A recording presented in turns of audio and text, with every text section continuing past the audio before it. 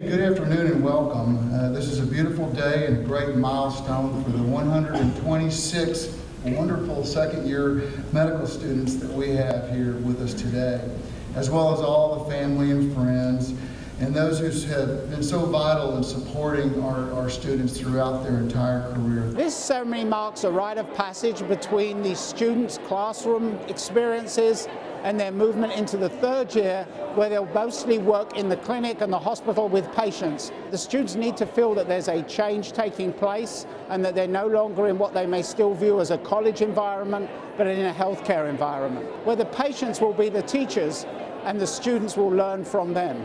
It signifies to me it's the transition into our clinical years of medical school, and for us it's another milestone in this career, and it's what we've been working for so hard the last couple of years, and it means a lot to all of us. To me, the white coat signifies an initiation into beginning clinical work.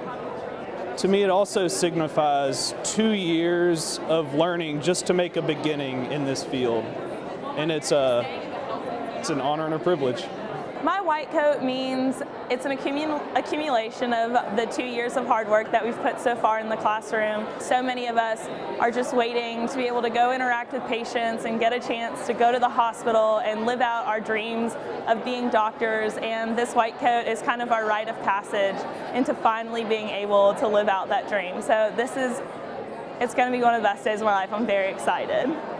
For me, the white coat represents some more responsibility.